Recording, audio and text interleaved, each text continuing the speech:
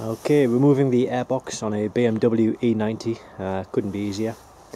First of all, what we have here is a 10mm, and we need to undo that one, Obviously I've already loosened them prior to making this video, but that comes out. Then what we've got here is a Jubilee clip, which needs to be loosened just with a flathead screwdriver.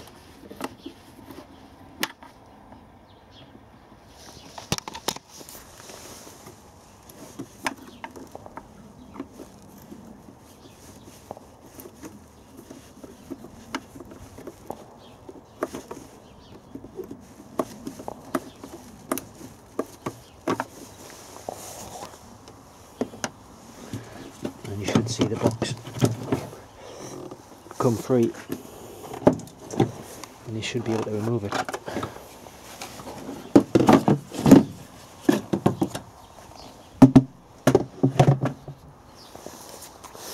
There we go, completely out of the way. Very easy to do. It's probably useful to people if you're putting a K&N induction kit on there, whereas the induction kit would sit right here.